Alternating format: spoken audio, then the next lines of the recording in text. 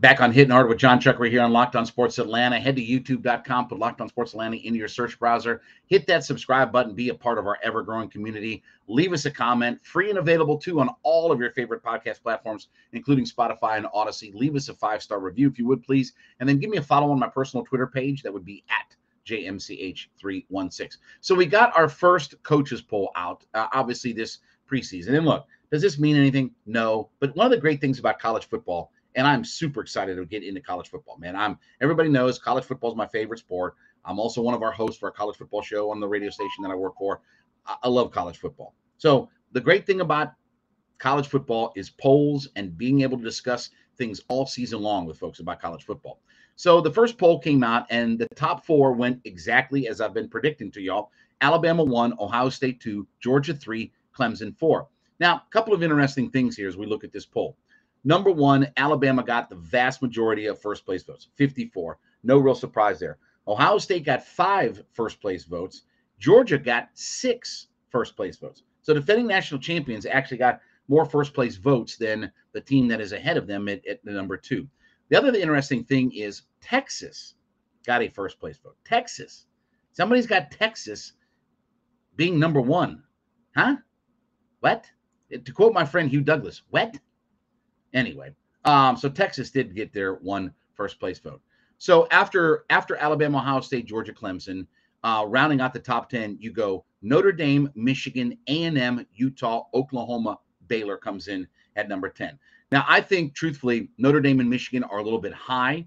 I think Notre Dame might have the best offensive line in college football. If I'm ranking early offensive lines, I think Notre Dame 1. I think Georgia number 2. I think they're maybe a little bit high, though. Still questions about what their offense is going to look like, but they have an outstanding offensive line. So you have that in college football. You can figure out a lot of different things.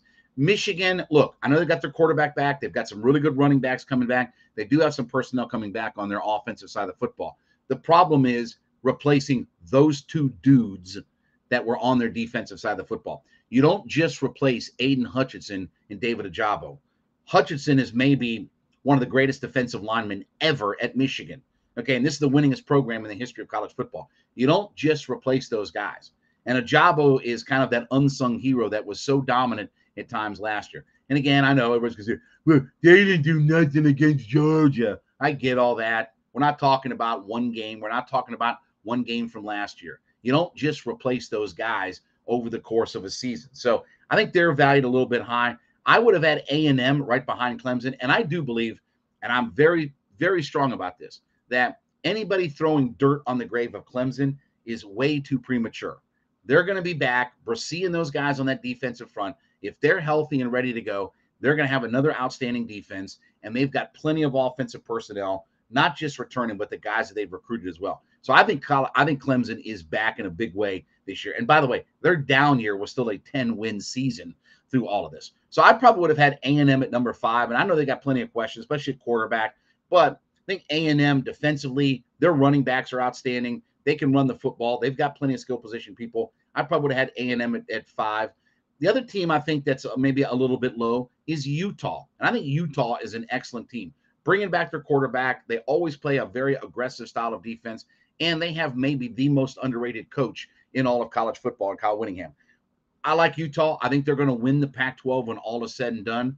I think the one sleeper out there is the team that came in at number 15 in the poll is Southern Cal, because if you look what Lincoln Riley has brought in to bring in Caleb Williams, to bring in Jordan Addison, Caleb Williams, a guy who was a monster at Oklahoma, obviously part of that quarterback system. Addison is the Biletnikoff winner at wide receiver, arguably the best wide receiver returning in the country this year. Their offense is going to get rolling and get cranked up and going. Now, we'll talk a little bit more about the poll and a couple other thoughts about this. But first, my friends over at coffeeam.com, you know how passionate I am about these folks. I'm drinking their coffee. I'm already on my 3rd cup. That's why I'm all wired and ready to go. But I love these folks. Coffeeam.com is the place to go. You're looking for all types of coffee. You need K-Cups? They got it. You want organic coffees? They got it. You want flavored coffees? They got it. They got everything you need at coffeeam.com. So here's what I want you to do, okay? Go to my folks over at coffeeam.com/lockedon, LOCKEDON, coffeeam.com/lockedon. When you get there, go through their extensive line of coffees. They got teas available to you. They have gift sets, right? or you want a mug, whatever like that, pug in a mug, you want all that stuff, they got it for you there, okay? So when you get there, put together that order at coffeeam.com. When you put together that first order, okay, coffees, teas, gift sets, whatever you find there, when you get to checkout, I want you to use the coupon code LOCKED ON, LOCKEDON, locked on. Use the coupon code LOCKED ON at checkout, and you will get 15% off that first order of coffees, teas, gift sets, whatever it is, right? This stuff is fantastic.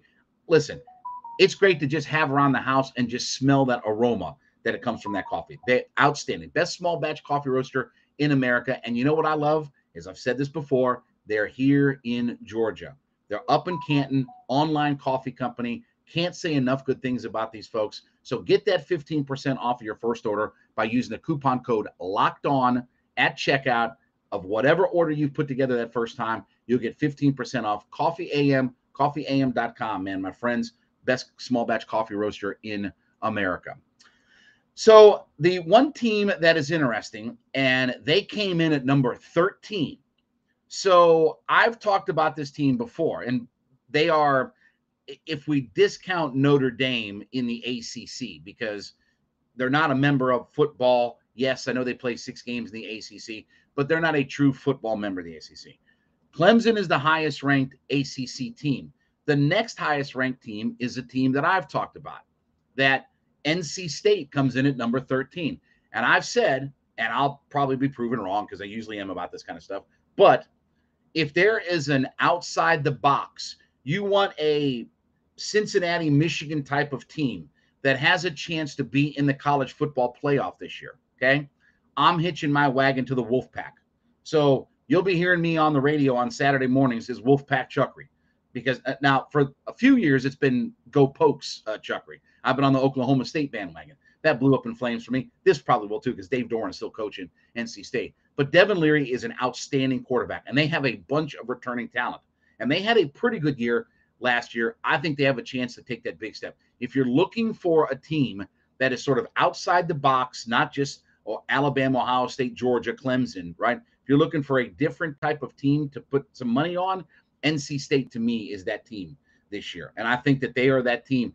You know, look, 13th in the country is in a pretty good spot right now, you know, ahead of Southern Cal, ahead of Miami and Pittsburgh, ahead of Texas, ahead of Kentucky, Cincinnati. I'm a little bit surprised that Cincinnati is the highest ranked group of 5 team, because Houston was the team that was picked to win the AAC in the media poll, but yet Cincinnati got themselves a couple. That part of that is reputation. That's what it is. I think Cincinnati has too many losses. I think it's not just Ritter, it's Sauce Gardner and a lot of their offense and defense. I mean, they lost a whole bunch of guys, right? That Austin kid at wide receiver, that was a guy I wanted for the Atlanta Falcons. I think there's too many losses to try to just make up in one season for Cincinnati. So I think they're going to come back down a little bit to earth. They're still going to be a really good group and a really good team, but I think Houston is the class of the AAC this year. Look, Georgia's right where I expected him to be at number 3, and I think that's fair. Right? I think Alabama has the 2 best maybe returning players in all of college football, and Bryce Young and Will Anderson. The only guy who might break into that top 3 is the quarterback at Ohio State in C.J. Stroud, and that's why they're number 2, because their wide receiver room, if Georgia's tight ends are the best unit in all of college football, then the Ohio State wide receivers is the next best group in the country. Ohio State's wide receiver group is outstanding. You saw how they torched Utah in that Rose Bowl game, and that was without Olave and Garrett Wilson and those guys, right? They didn't need those guys.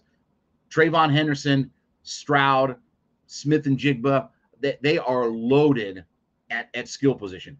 If they don't average 50 points a game this year, that's what's going to be amazing. The key for Ohio State will be their defense. And they brought Knowles over from Oklahoma State to really solidify that defense. Oklahoma State had one of the best defenses in the country last year. They like what they're getting out of it. You know that they recruit at the highest of levels out there, and they have returning talent. I think their secondary is going to have some questions to it. But Ohio State is so good offensively that they will be able to outscore almost everybody that they play.